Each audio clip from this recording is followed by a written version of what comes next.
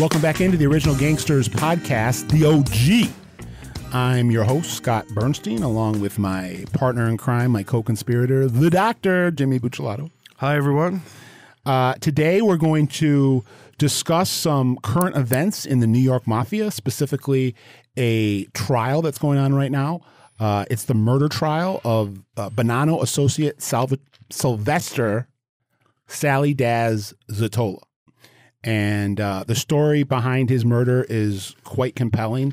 And I think at least what we learned throughout this trial in the last month, that the lead up to his murder in 2018 really speaks volumes about where we are in the Mafia in 2022.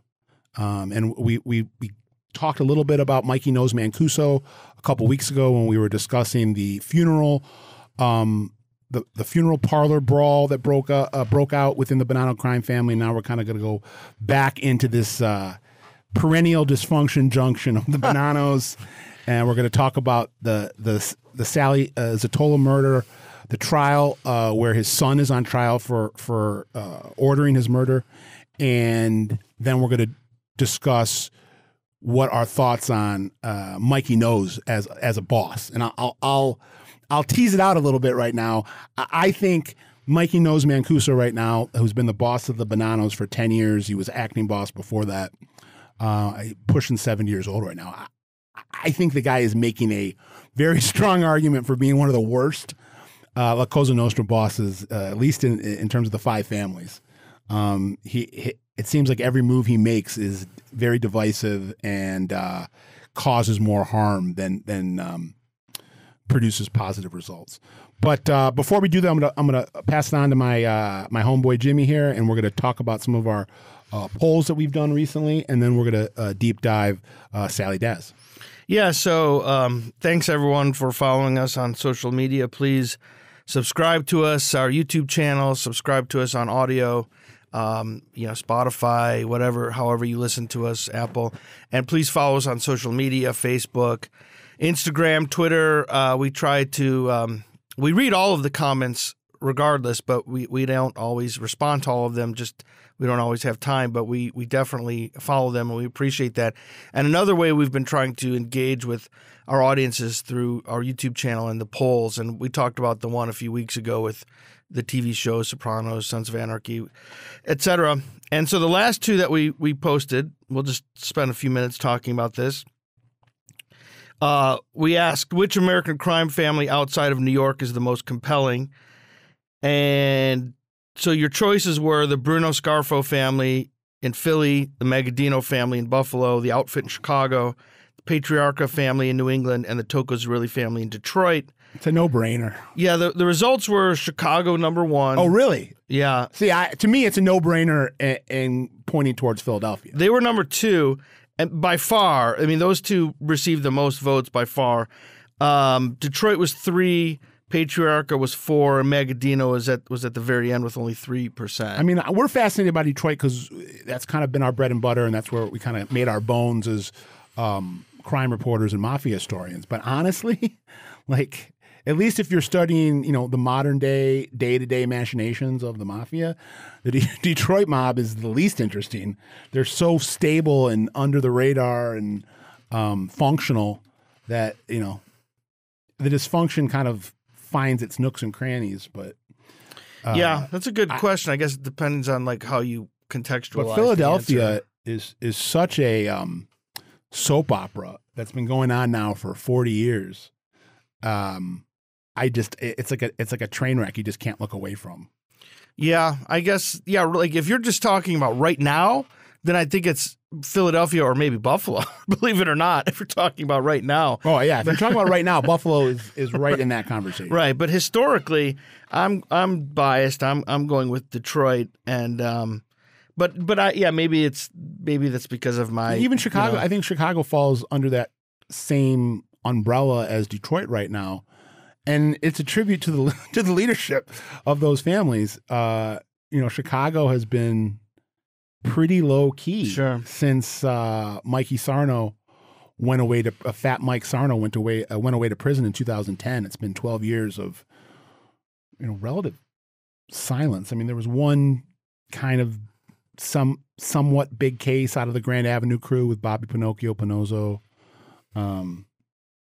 There was a couple associates that were close to the DeFranzos that got tied up in some stuff, but yeah, it's been pretty stable. There hasn't been a mob murder there in over 10 years, and I don't think it really compares to what we have going on right now in Philadelphia or Buffalo. And I know, Ben, you're off mic, but do you have a vote for one of those 5? This is way out of my... Okay, all right. That's okay. That's fair enough. Ben's just like, I'm a producer. I'm trying to make you guys sound good. That's fair enough. So then the second poll we put out there recently, who is your favorite Sunbelt Mafia Don? So your choices were Carlos Marcello from New Orleans, Joe Bonanno, Tucson, Joe Civello from Dallas, Nick Licata, Los Angeles, or Santo Trafficante from Tampa. The results, Santo Trafficante ran away with it with almost 50%.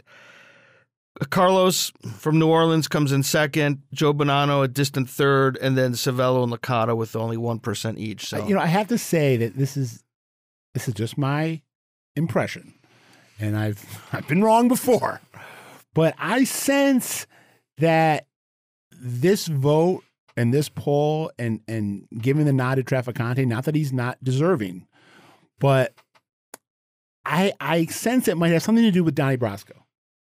Just in the manner that he wasn't a major figure in the movie Donnie Brasco, but if you watch that movie, and that's a movie that is on television quite a bit, and if you watched it when it first came out, there's a storyline in there about Trafficante, and you see Al Pacino and Michael Madsen and Johnny Depp all kind of, I don't want to say how-cowing to Trafficante, but telling the audience how important he was. Right.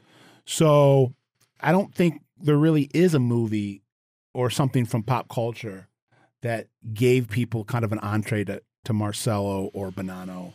I mean, everybody knows who Joe Bonanno is, so that's maybe doesn't apply that. But Civello and Licata, Marcello was huge. I mean, he was the mob boss of New Orleans and pulled a lot of strings. But I feel like anybody that saw Donnie Brasco and retained, the facts from that movie came away thinking that Santo Trafficante was a pretty big deal, and that might have colored some of the poll results. Yeah, I would say I thought maybe Marcello would top this only because of the JFK. Like, he's just everyone. If you subscribe to the idea that the mafia played a role in killing JFK, although they would say Trafficante was also involved, but Marcello is usually the ringleader there. I'm going to go with, and this again, I'm biased. I'm going with Joe Bonanno, and my specialization, my primary research interest is anything Castellamarese, and that's where my family's from. And Ben, you can hit the siren. Joe Bonanno's baptismal godfather was my ancestor, Felice Buccellato. So I went down to Tucson and met with Rosalie Bonanno, and I had a friendly relationship with them. So I'm going with JB. Although he was from New York, he was exiled to Tucson, but he had a family down there. I don't think it was recognized by the commission, but he had. It was more of a crew. I think so, glorified crew, like the Sopranos, yeah. But I would go with JB. But I mean, I can't argue with Trafficante. I mean, he seems more important than the size of his family.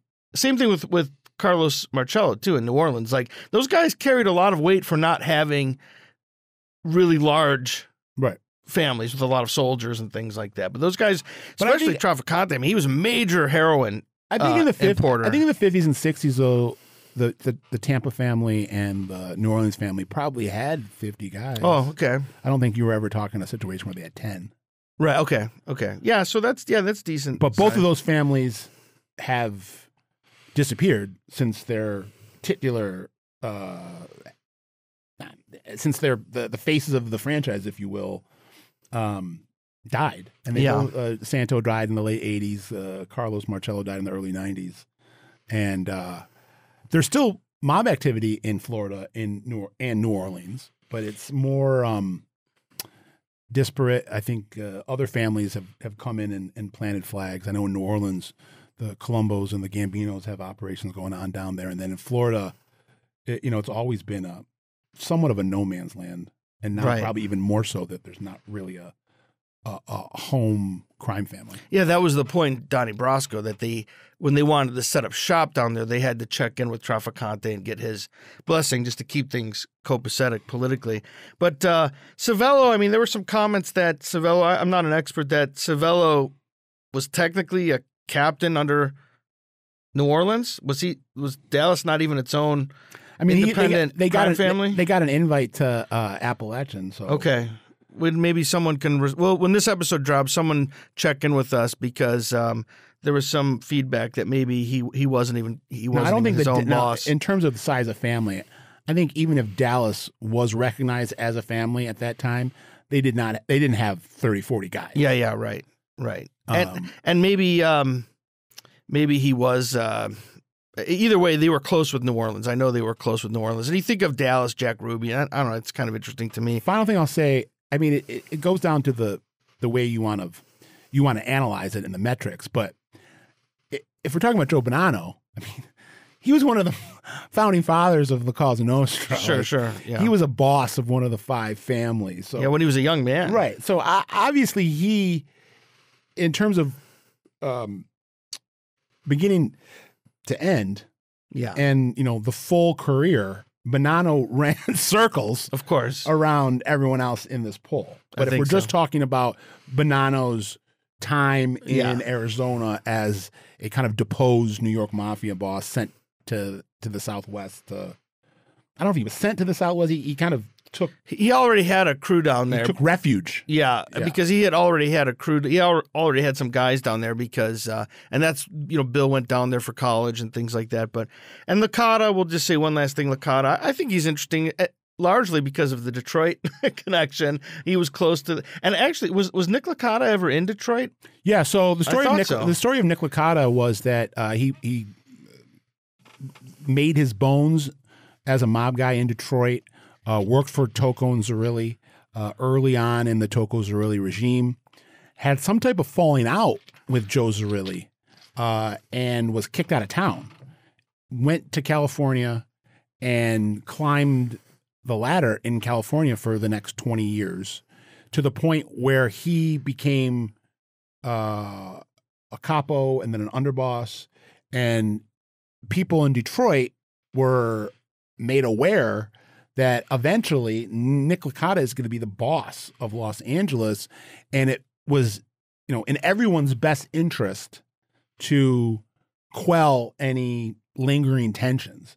And from my research, Nick Licata wasn't just kicked out of Detroit, but Zerilli had put a murder contract on his head. Wow. Dragna had got it removed. But come the 1950s, when it became obvious that Nick Licata was eventually going to take over, the Detroit family and the LA family decided to marry off Black Bill Tocco's daughter to Nick Licata's son, Carl Licata, and that was a way to bury the hatchet and make everything right again. And you had this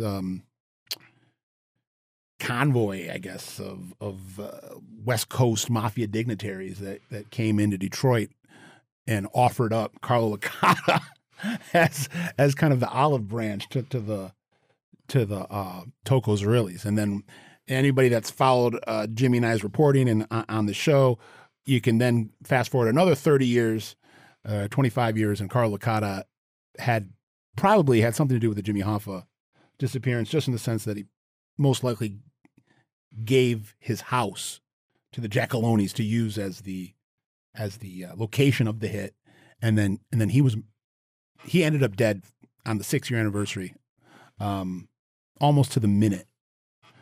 And there's a lot of people that think that he was killed as some type of message that he was trying to leverage his knowledge of the Hoffa conspiracy against his brother-in-laws, the Toccos.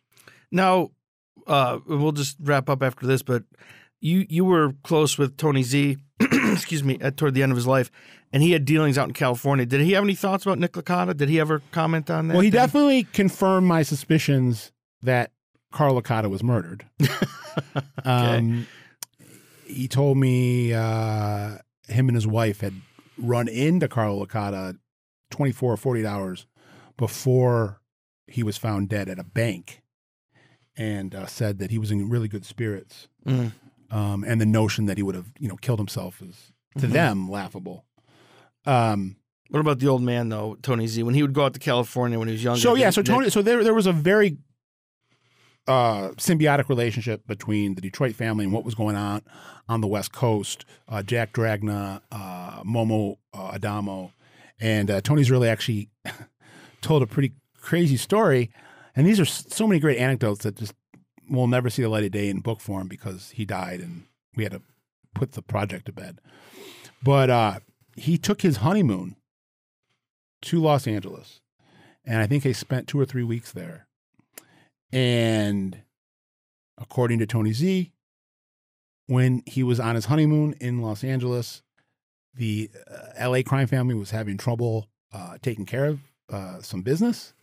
And either Joe Zerilli called Tony in LA or Momo Adamo, who was the underboss, approached Tony. I'm not sure of the order of operation here, but according to Tony Z, he was given a murder contract on his honeymoon that he carried out on behalf of the LA crime family in 1949. Wow. Some honeymoon. So, and he says that he told me that when they went by train, and he said that they were met at the train station by a group of LA Mafia administrators led by Momo Adamo, and that Tony Z had been given a rare box of Cuban cigars from Joe Zerilli to give to Momo, two boxes, one for Momo Adamo and one for Jack Dragna. Let's see. Will people respond on social media when you hear this? If you want us to do an old school LA crime family episode, let us know. I'd like to. I think it's fun. Well, it's just LA is such a great part of the country, and there's so much color to Los Angeles, but the mafia there has always been dubbed the Mickey Mouse Mafia, or right, has always been kind of looked down upon. Yeah, and there's reasons for it. Well, I think though, and again, getting into how pop culture colors things or influences things. The portrayal of Jack Dragna in the movie Bugsy does not do any justice to what was really going on in L.A. Jack Dragna was no pushover. Yeah. And in that movie, they make it look like he's humiliated. Yeah. In that and film. they embarrass him in multiple scenes. And one scene, he actually, Bugsy makes him get on the ground and bark like a dog. Right. Yeah. Yeah. So that wasn't historically accurate. So anyhow, we'll try to put out some more polls and see what you guys think. But let's get back to the lead topic with Mancuso. You want to give a background on the murder and yeah. So Sylvester Zottola, longtime New York Mafia associate, multimillionaire, had a vending machine, joker poker, real estate empire fortune. Was worth tens of millions of dollars. I think they estimated his estate at like $50 million. And starting in the early 1980s, he developed a very close relationship with Vinnie Gorgeous, Vincent Basciano, who was a high riser, fast riser in the Bonanno crime family. Someone that I think, if his time on the street would have lasted longer, would have been a household name in America, because he had that John Gotti quality to him, and was probably considerably more likable than John Gotti. But his time on top only lasted a couple years, and then he was brought down by Joe Massino, who was his boss, who wired up. And we can talk about that. I've said it before. I don't like the idea of the government making deals with the boss to then go take down the smaller fish. I agree. The whole point is to take the smaller fish and go get the bigger fish. So Vinnie Basciano and Sally Daz, I'm not sure where the nickname Daz came from. I know that Daz was the name of his vending machine real estate company, but I'm not sure what the nickname implies or what it means. But Sally Daz and Vinny Basciano were very close friends, more than just associate that gets protection from a mobster. They socialized together. Their families went on vacation together. Vinny Basciano actually used Zatola to purchase a house for his girlfriend. So when Like his guma? for his guma, when Basciano was not with his wife, he was with his girlfriend, and it was a piece of property that I believe was owned by Sally Daz, and Sally Daz might have lived close to it, and Basciano would have most of his meetings with Sally Daz at this house. And Sally Daz was giving Basciano and the Bonanno crime family literally millions and millions of dollars in protection for 30 to 40 years. I mean, this is the way the mafia is supposed to work, that the tens of millions of dollars that you're giving to the mob for protection is supposed to buy you said protection. So Vinny Basciano goes away to prison in the mid-2000s. Zatola at that time was still paying some form of tribute. He at that point also was doing some business with the Lucchese's. DeLuca, I think, was the guy. Yeah. And all of a sudden in the late 2010s, he becomes a target for assassination, and nobody knew at the time, nobody knew why. And it was getting a lot of publicity in the New York media because he averted 5 separate hits on him where he was shot, he was stabbed. There was a very, very concerted effort over a 2 or 3 year period to murder him. And wasn't one of them caught on surveillance? yes, one was caught on surveillance. Yes. And nobody knew where it was coming from and why it was happening, but it was, again, getting a lot of publicity. And eventually he is murdered in a McDonald's drive-thru in the Bronx. A lot of this is happening in the Bronx. Vinny Basciano was from the Bronx. Sally Daz was from the Bronx. He was getting a cup of coffee at the drive-thru. The hit team had a GPS on his car and followed him or found him at the McDonald's, blocked him in, and shot him dead at the drive-thru window.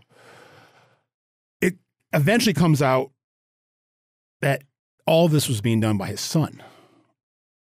He had 2 sons. I think it's Salvatore and Anthony. Anthony was the one that, it turns out, according to the prosecutors, was the mastermind that he farmed out this hit to members of the Bloods, United Blood Nation, UBN, which is the LA Bloods, the incarnation of the LA Bloods on the East Coast is called UBN. Yeah, they're big out there. Big in prison, too. Yeah. OG Mac and I think OG Deadeye were the 2 guys that brought the Bloods to New York. And the trial's going on right now. And it's Anthony Zatola and a number, or maybe one of the hitters, and then the other hitters are witnesses and have flipped. But what I found most fascinating by what has come out at this trial, and this is where we get into Mikey Knows Mancuso, was last week the prosecutors played phone conversations that had been intercepted on Vinny Basciano's prison phone. And Vinny Basciano is in Supermax right now, down in Florida. That's where the worst of the worst are kept. He's being kept there because he tried to put murder contracts on the head of judges and prosecutors, which will always get you slammed by Uncle Sam. But you see pictures of him that get circulated out that make its way. He still looks good. Still, he's a guy that Vinny Gorgeous. Let's just talk a second about the reputation. I mean, he was a guy that thought very highly of himself, was very enamored by his appearance. He was a good-looking guy. Ladies' man. Ladies' man, always dressed to the nines. His hair was always perfect. Reminded me of the song from The Werewolf of London. Oh, and his hair was perfect. That was Vinny Basciano, and really fancied himself a modern-day John Gotti. and played the role. He had a number of beauty parlors and barbershops, and one of them was called Hello Gorgeous, and that's where he got the nickname Vinny Gorgeous. But it's not surprising when you hear this, but nobody knew this until a week or two ago, that while this 2-year just crazy mob murder odyssey is playing out, and Sally Daz is literally dodging bullets. And it makes sense, he's reaching out to his rabbi, and his rabbi is Vinny Basciano. And they played a number of phone calls that took place in 2017 and parts of 18. He was killed in 18, between Basciano, Sally Daz, and then Sally Daz's son, Salvatore. And Vinny Basciano is saying, this is not right. You paid us all this money. We have to protect you. You're my friend. I'm going to protect you. I'm going to call Mikey Nose. Now, Mikey Nose Mancuso, who's the boss of the Bonannos, was appointed acting boss of the Bonannos, which was the stepping stone to boss the Bonannos, by Vinny Basciano. And Mikey Mancuso reached out on more than one occasion to Mikey Mancuso. Basciano did. What did I say? You said Mancuso. All right, let's start over again. Vinny Basciano reached out on more than one occasion to Mikey Nose Mancuso on behalf of Sally Daz and said, you need to protect Sally Daz. He's given us all this money. He's my friend.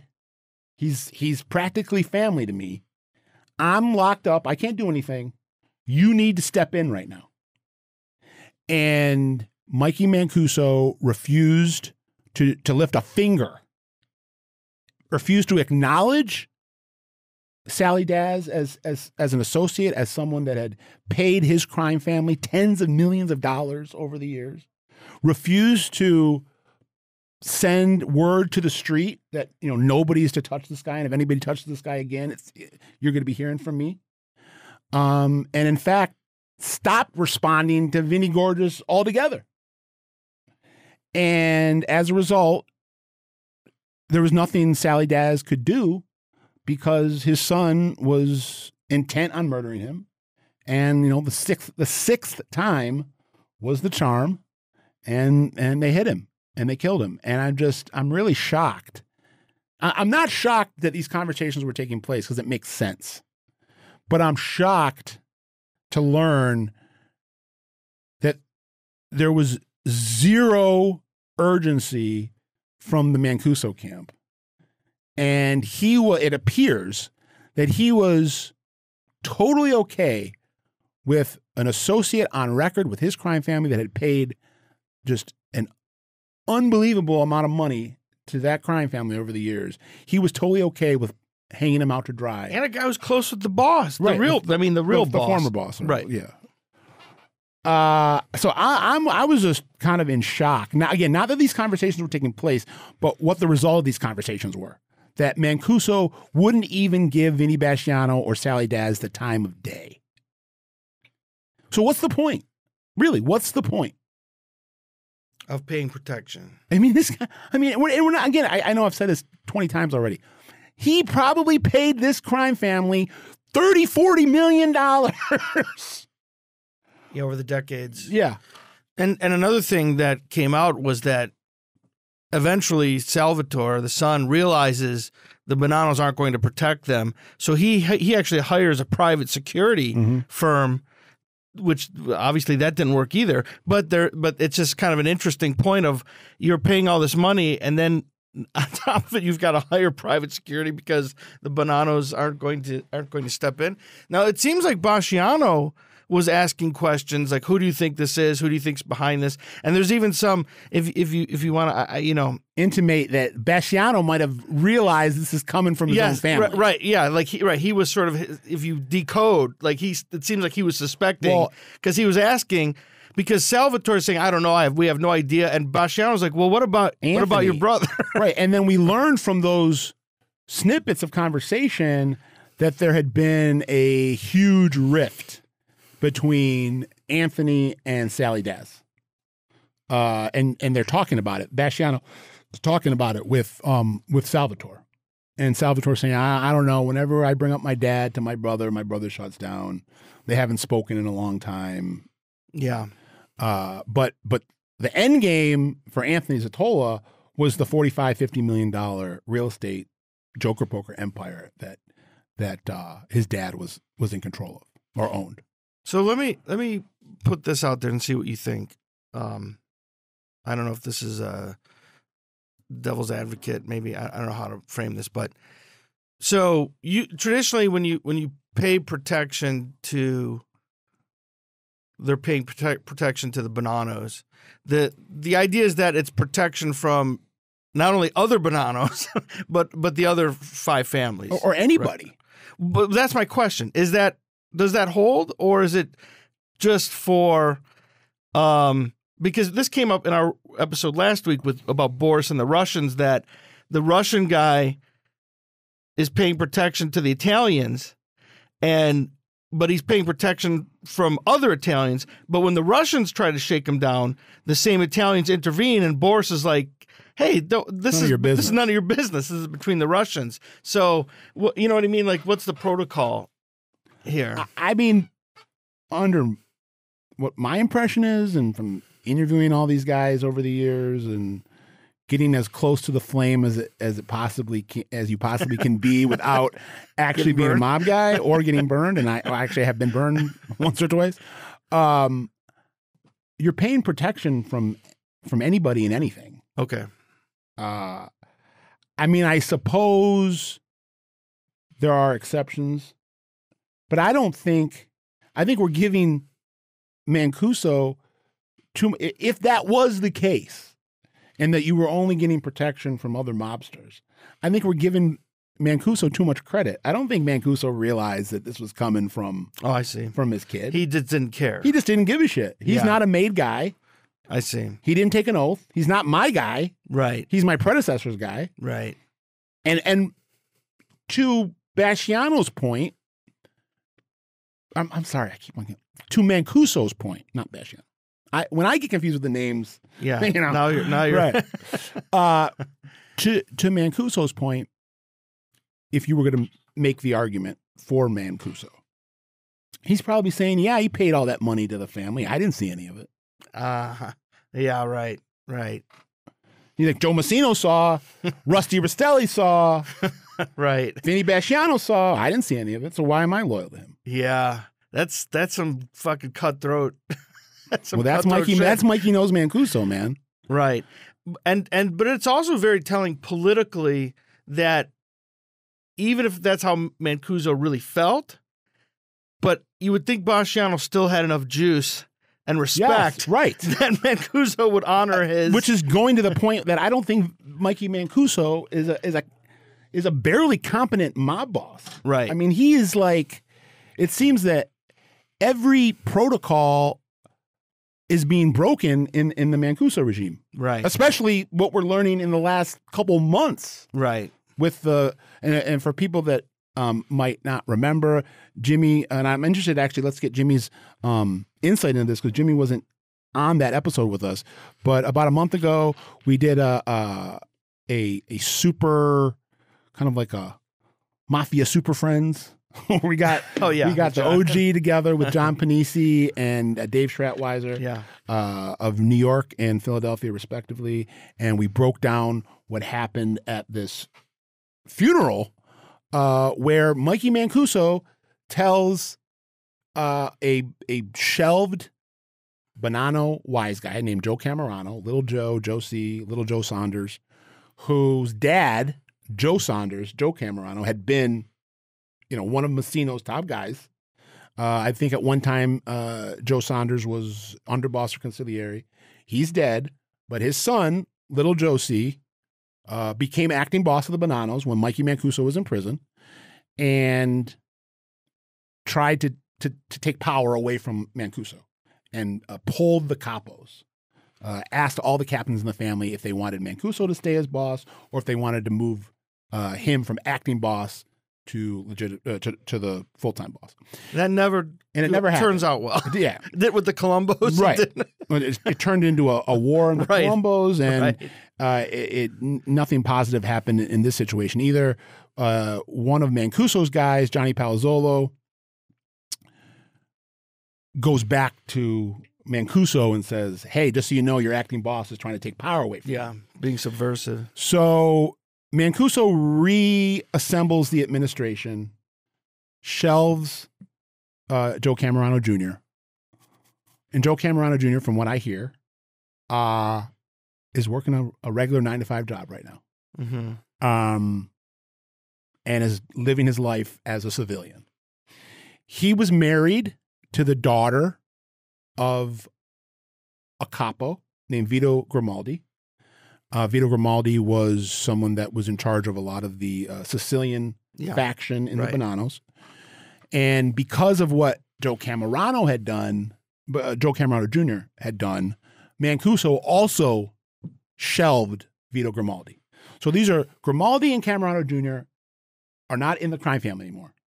Oh, they're in the crime family, but they're on the bench. Right. Vito Grimaldi dies at the end of the summer, and Mikey Mancuso sends word to Joe Camerano Jr. saying, you are not allowed to go to the funeral. And if you go to the funeral, you're going to be physically assaulted. Right. And Joe Camerano Jr. says, no one's going to tell me that I can't go to my own father-in-law's funeral. And, oh, by the way, for the last 30 years, 40 years, me, my dad, and my brother have been the liaison to the bikers. Outlaw bikers, right. So I'm going to bring with me a bunch of bikers. Right. So Joe Camerano Jr. shows up at the funeral and the wake of his father-in-law. He goes to the casket to pay his respects, and within 10 seconds is jumped by Mikey Mancuso's soldiers. Well, the Camerano camp was prepared for this, and there was a van full of bikers in the parking lot that get word, I don't know how, someone texted, and within another 5 or 10 seconds, the bikers are in the funeral parlor, and there's an all-out brawl going on between the bikers and the Bonanno soldiers. In front of the casket. In front of the casket, and the bikers won. Yeah. And Mikey Mancuso's soldiers got their asses kicked.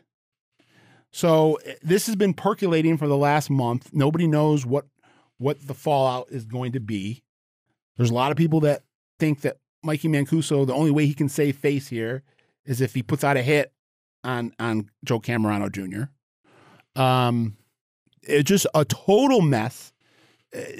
Just again, this is the epitome of dysfunction, and it's on brand for the Bonannos.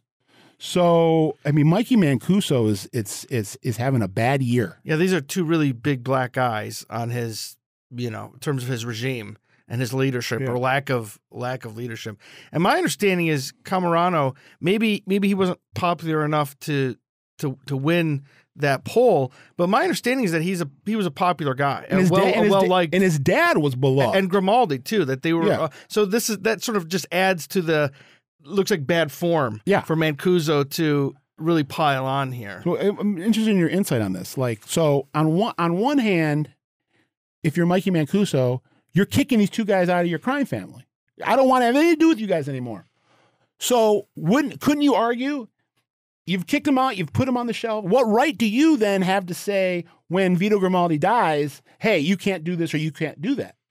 You've already made your play, and that play was to shelve him. Right. And now you don't really have any authority over him. If he was still your soldier, if he was still your capo, right, you would have authority over him. Because that's the chain of command. Yeah. But in this situation, it seems right that at this point, it's none of his business. And it's also bad form in the sense of, especially with Italians and Catholicism and the funeral of this, disgraziato. Like, it seems like a very disgraceful thing to do. This was his family. Right. I think it might be also different. Let's just say a capo, a non-shelved capo of the Bonanno crime family dies and there's a wake. Right. Then maybe Mikey Mancuso has the juice or the right to say to Camerano and Grimaldi, don't show up. But this was family. This was Joe Camerano Jr.'s father-in-law. Right. He can't go with his wife to his wife's dad's funeral. No, I agree. It's I would say it's at that point it's none of his business. But let's say, to your point, that or a hypothetical, like let's say he wasn't on the shelf and Mancuso was mad about something and said, you don't have a right to go there. That's the chain of command. And he defies him anyhow. You still don't cause a scene at the funeral. Right. You just say, okay, motherfucker. Right. All right, you're going to defy me? And then he gets it. He gets it a week, 2 weeks, 3 months later. What if it was later that afternoon? Right. That's Why does it have to go down Right. in the funeral home Right. in Long Island in front of, I'm sure there were a lot of people there that have nothing to do with the mafia. Right. Yeah, that's bizarre. You're just all your dirty laundry is being right. You put on blast. You wouldn't even if he had the right, you wouldn't handle it there. You would wait until after on neutral territory somewhere. So yeah, these are two big black eyes on his record in terms of his regime. But I would I'd go back to something else with the protection. Like, who are you paying protection from? As it turns out, though, it is technically another associate trying to kill Sally D. It's his own son. But my understanding is that Anthony was also an associate. So then that gets back to the point of his protection money should have entitled him, right? Regardless if it's his own son or not, it is an associate. So it's not like the Hells Angels were trying to assassinate Sally D. Or, I don't know, the Russians or whoever the fuck, right? Because in that sense, you might say, well, we're only protecting you from other Italians. We're not going to get involved if whoever else is after you. In this case, it was an internal thing. And after what did you say, 5 or 6 assassination attempts? 5. The 6th time got him. It seems to me that if Mancuso was the boss, it seems like that would have been plenty of time for him to gather enough intel from the streets to have a pretty good sense that it might be the son who's doing this.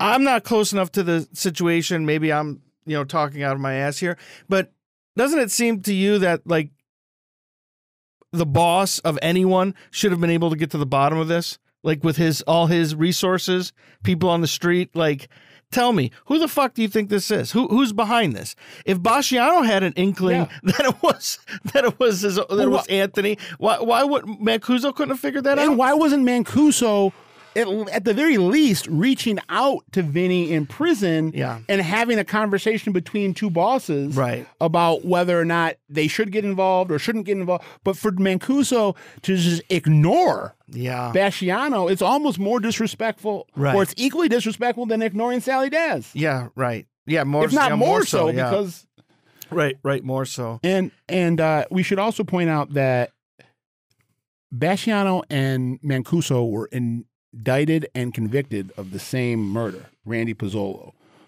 from I believe 2004, or they were convicted in 2004. I'm not sure when the hit took place. I don't remember. Someplace in the early 2000s. And Mancuso pled out and got 15 years and just walked out of prison in the last couple of years. Right. And Buccellato went to trial, got convicted, and is doing life. But it's the same case. I know. And Buccellato, I think, gave the contract to Mancuso, who gave the contract to the hitters. But it was a guy that was kind of a loudmouth wannabe, was really obsessed with getting a button, and had gotten close with Buccellato, closer to Buccellato, and I think was doing some construction work on Buccellato's house, and the construction work was shoddy. And when he was kind of asked to fix it, he had some kind of smart aleck response, and he got killed for it. Had a big mouth and was, I guess, running his mouth about things he shouldn't have been. And then the issue at the house with the construction, I think, might have been the final straw. Wow. So it's not even really that gangster, like the situation of. You should have cocked that toilet. What's that from? What's the? I'm just saying that. Oh, I see. I thought it was a reference from Roberto's in the house. And let's just also point out Mikey Mancuso, the type of individual he is, the type of human being he is. He went to prison for over a decade for killing his wife. So this isn't, this is not a well-adjusted, not a very sane, stable individual. So maybe it's not crazy to say. Get 10 years. Right. I think they said it was a manslaughter. But his wife, they killed him in an argument, and he left her like on a park bench next to the hospital. This happened in like '84, I think.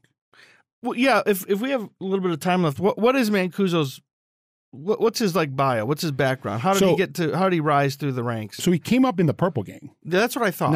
Obviously not the Detroit Purple Gang, but right. In New York in the 1970s, guys from Harlem and the Bronx, younger guys, came together and we don't really have it in Detroit, so it's foreign to us. But in a lot of these other cities, they have what I would categorize as farm systems. Oh yeah, right. Junior varsity, yeah, mob clans, yeah, or crews or gangs that are feeder programs for the mafia, and a lot of alumni of those gangs will be bosses in the five families. Mm-hmm. And I think each family has kind of their own handful of feeder groups. So the Purple Gang became feeders for the Genovese and the Bonannos. I think that used to be the case in Chicago too. Sorry to Yeah, interrupt. I think Chicago still has some. Okay. I know the C Notes Mm-hmm. is one. Yeah, they're almost like a street gang, but Yeah. Italian guys. Grand Avenue C Notes. It's like half Hispanic, half Right. Italian. Right. They work really closely with the Grand Avenue West Side crew. Mm-hmm. But so Mancuso came up as a hitter, as a hitman with the Purple Gang in the late 70s, and eventually we're gonna have Scott Dietschy on to talk about his book that he just wrote, that just came out, all about the New York Purple Gang, and they took their moniker from the Detroit guys, which are can hit the siren, Ben. Yeah. My relatives, and then I actually, but it always goes back to a personal Bernie anecdote, but I don't know, I've never met Mikey Nose Mancuso, but I did have a minor interaction with him, or at least his people or his team. I don't remember this. A year or two ago, he shut down my website. Mikey Mancuso had either him or his kid or his grandkid, I don't know. They were upset with a story that I had done.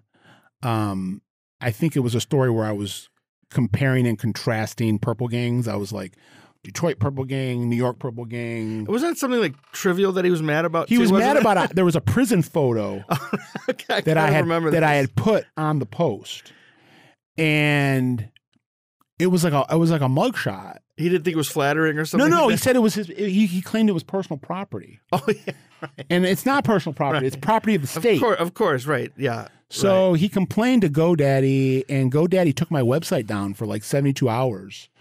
And eventually, when I got an explanation, they were just like, yeah, this Mr. Mancuso thinks that. And I'm like, so you just, on his word, you shut down my website? Right. And I said, I did not take a personal photo of Mr. Mancuso. That's not a personal photo. Mm-hmm. That's a prison photo. Right. Which means public domain. Right. So it eventually got back up and running, but it was just, I was flabbergasted when I talked to the GoDaddy people, and they told me who this complaint came from.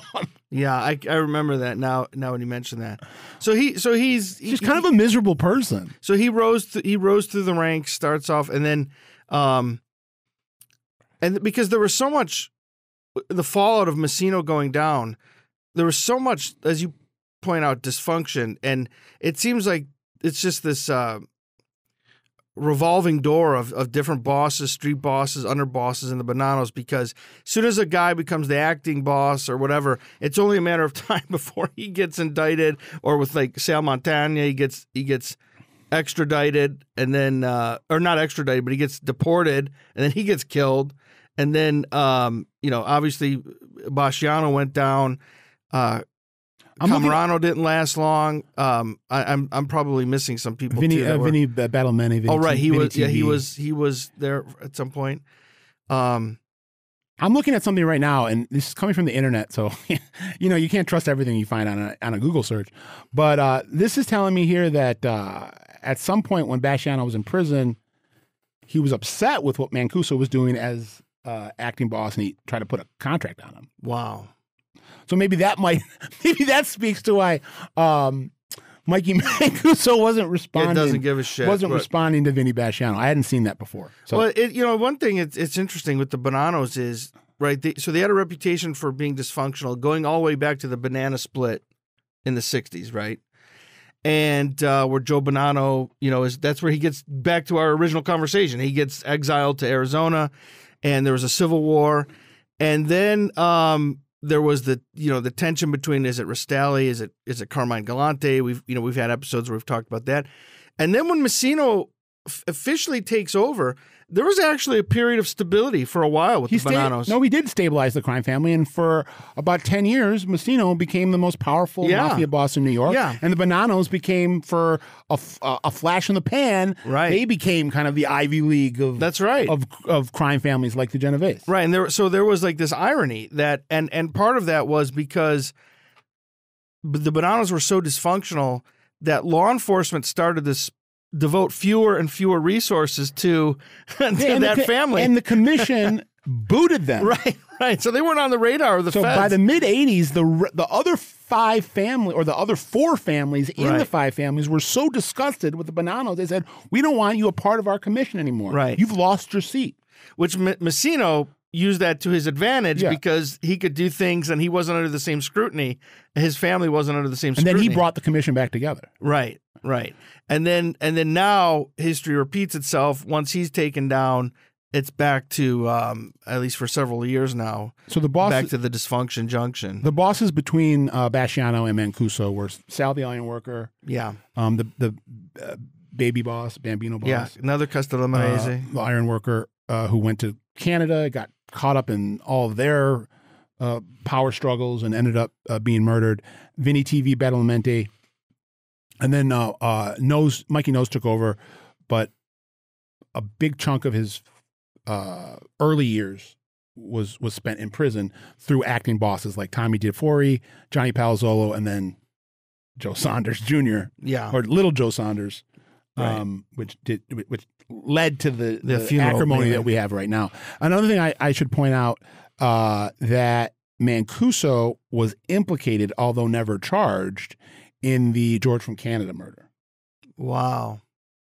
As being a part of the conspiracy. Right. That was, we know Messino called the shots on that. Yeah.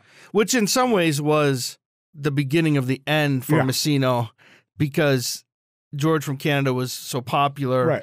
And a lot of the rank and file felt that was unnecessary. He overstepped. He overstepped. And so in a lot of ways that was, Messino was guilty for starting the destabilization process in a family that he had actually stabilized for a while, ironically. Messino's downfall was his insecurity.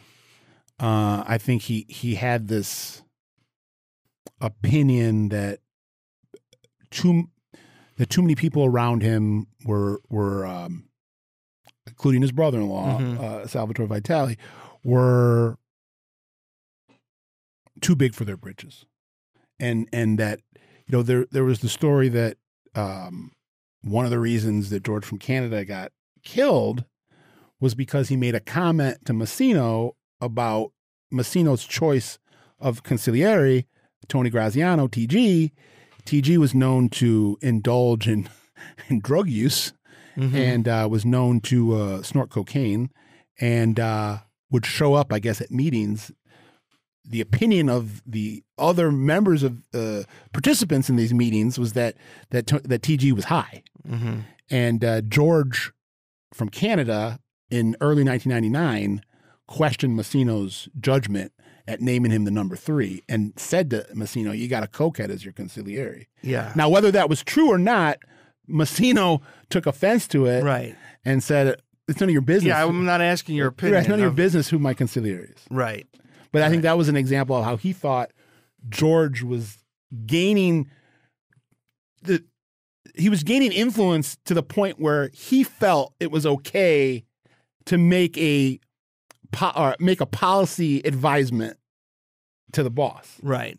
And by the way, another aspect of not only destabilizing his own family by killing a popular person over something that was probably not the punishment didn't fit the crime, but then that alienated him from Montreal, his biggest earner, his biggest. Well, no, then that led to Montreal breaking off. Right. And like you said, that was a big piece of the machine. Yeah, revenue stream for years, right. for half century. Right. So that wasn't and smart. Vito Rizzuto said at that point, "Oh, you're going to kill our guys. Right. We don't need you anymore." That's right. Yeah. And then at a certain point in the early 2000s, I think Massino sent some guys up to Montreal and said something along the lines of, you guys have to ask us permission to do X, Y, and Z. To make guys, I think. And Rizzuto like sent word back like, hey, no, I don't anymore. No, right. They seceded. We're on our own. Yeah, we're our own family now. So, yeah, it's a dysfunctional tale. But let me ask you one thing, and I'm not sure where we're at on time if we need to wrap up. We'll wrap it up. In terms of what does this portend? So do you think this is going to have something in the Bonannos where other guys who are paying protection money are going to start, as in the underworld, the term is like stand up. Like, you can't shake me down anymore because I'm not getting anything. I'm not getting anything for. Remember Beansy and Beansy and Richie Aprile. He says, "I'll step up," which that doesn't go well. He's a shopping cart, right? That doesn't go well for him. Although Beansy ends up having the last laugh, but he's not in very good shape. I mean, I don't love it, but it's such a great line where he says, "Beansy might never walk again." He's like, "No, there's no might never walk again. He ain't never. He's a shopping cart, right? He ain't never gonna walk again." So, are there going to be guys? Is this going to trickle through that world, and people are going to say, "Why? If you own a small business in an Italian neighborhood, whatever, you're paying extortion money." Are there going to be guys saying, "Why am I paying this? If they couldn't protect, I would. If they couldn't protect Sally D, who's about as connected as it comes to the former boss, they can't protect him." Or are they going to say, "Look, this was a family feud. It was there was nothing we could do about it. The son killed the father. Like, this isn't normal operating procedure." What's going to be the sense on the streets? But if you're on the street, I think your belief is what my belief is that A, it doesn't matter where it was coming from, and B, I don't think we give Mancuso the benefit of the doubt that he knew this was coming from within Sally Dazzle's own family. Care. He just didn't care. Yeah. So I think, if I'm someone who's paying protection, I'd be going to the guy that I'm paying and having these conversations. Like, when the shit hits the fan and I need you guys, are you going to be there, or am I going to get caught in a drive-through line at McDonald's and get my head blown off? Yeah, and so then it could also set up this thing where, like, call that a McMurder. That's bad. And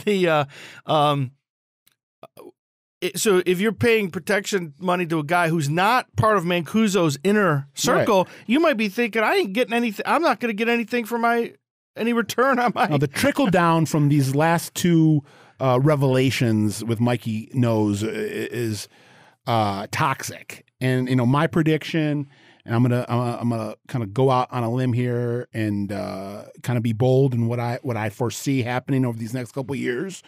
I foresee Mikey Mancuso being removed. Maybe I'm wrong, and maybe he rules for the next 10 years, 15 years, and dies a free man or what have you. I know he just got violated a couple months ago for meeting with mobsters he wasn't supposed to be meeting with. Violation of his parole. He got paroled in 19 and then got violated in the winter.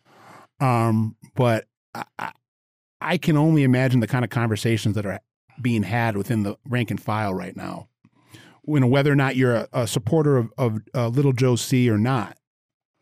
I just don't think either of these situations bodes well for looking into the future and feeling confident that Mikey Mancuso is the guy to lead the Bonannos going forward. Well, there could be a situation where this is another sign of the dysfunction, but also maybe just a sign of the times in general. There may be some guys who are like, fuck it, let him think he's the boss because there's too much heat. We've already got heat now. I mean, there's already heat now. I mean, if there wasn't heat before, there's heat now. Right. So let him be the boss. What does Tony say? I always go back to Sopranos about Junior. He says something. Let him take the. I can't remember a lightning rod. Whatever term. So there might be where guys are just like. There's too much heat to be the boss. Let Mancuso be the for whatever it's worth. Let him be the boss. And that might be a way he hangs on. I'm saying if he does, look for Vinny Badalamenti, in my opinion, as a guy that could eventually take back the family, because I know that he's no longer the boss now, but and he was only boss for a couple years in an acting capacity, but I think he's someone that could potentially fill the void if that family decides to go away from Mancuso, or if he gets sent back to prison for whatever reason. Mm-hmm. But a final word on this is kind of what you see is what you get. Whenever you've seen pictures of Mikey Knows Mancuso, it reminds me a little bit of Tony Giacalone. Just the guy never has a smile on his face. Oh yeah, he looks like a mean guy. Yeah, he's just always kind of snarling, and it's like whenever I see those type of guys, it's like, what's the point of being a mobster if you're not having fun? I mean, have as much fun as you can, because you're going to end up dead or in prison at the end of your life. So, I always kind of have a modicum of respect for the Vinny Bascianos or the Joey Merlinos. Skinny Joey. He always looks like it's the best day of his life every time you see him. And even Messina was like that. Messina was someone that was jovial and would, talk to people and not... It reminds me a little bit of in the 80s. There's footage of in Chicago and in Cleveland during the casino skimming busts where Joey Aiuppa and Jack White Licavoli are like going after cameramen with their canes. Oh yeah. Well, yeah, and even we were talking about at the beginning of the episode, Joe Bonanno, the namesake of this family. He always looked like $1 million in the picture. He always looked like he was having the best day, no matter what, no matter how bad things were. He always kept his composure and looked like. But I do have to say, I do think it's funny. One of my favorite clips is, I think it was during the commission case in the 80s when Fat Tony Salerno gets in the car and the guy says, "Do you have any words for us?" He goes, "Yeah, go fuck yourself." Or the Tony Giacalone after the 96 bus. The government says that you're the boss of the Detroit Mafia. Is that true? Your mother is. Yeah, right. So I guess I do admit, I guess there's room for, we can be pluralist here. There's room for all sorts of personalities in this world, because some of those guys who are more of a sourpuss, they can have some amusing sound bites too. So, well, anyhow, want to wrap up? Yeah. All right. So thanks for listening, and keep on following us, please, on social media, and spread the word. That's really helpful. Each day we get comments like, "Oh, we're just discovering your podcast." I mean, we've been doing this for 4 years now, but some people are still new, and we appreciate that. And if you are new, especially on video, go back and check out some of our audio episodes, because I think there's still some confusion out there. People are asking for some of the audio episodes. Why can't we see these on YouTube? Well, it's because they weren't video recorded. Yeah. So there's some really good content there, and listen to it. That's on why audio. Benny's our MVP. That's right. Yeah, we're trying to join the new age here. So anyhow, thanks for listening. I'm Jimmy Buccellato. Scott Burnstein. We're out.